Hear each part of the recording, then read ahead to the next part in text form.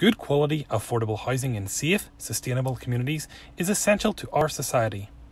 Progress has been made, but the challenges remain. These are the actions the Equality Commission recommends to address key inequalities in Northern Ireland. Where the supply of homes and demand for them differs, it can lead to longer waiting lists.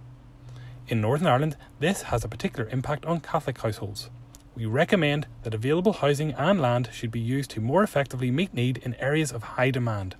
By widening areas of preference, demand can be met more effectively. Sharing in housing can expand choice, address need and support greater sharing in education, shopping and leisure. Many people with disabilities in Northern Ireland lack the choice, control and freedom to determine where and with whom they live.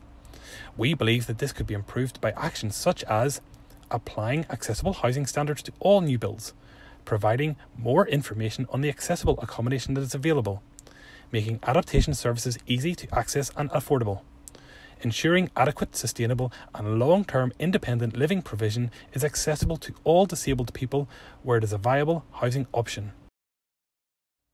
Hate crime has repercussions on all areas of the victim's life. It is essential that such incidents are reported, identified and dealt with effectively. The outcomes, progress and lessons of hate crime reviews should be published. Data should track the progress of hate crimes through the criminal justice system.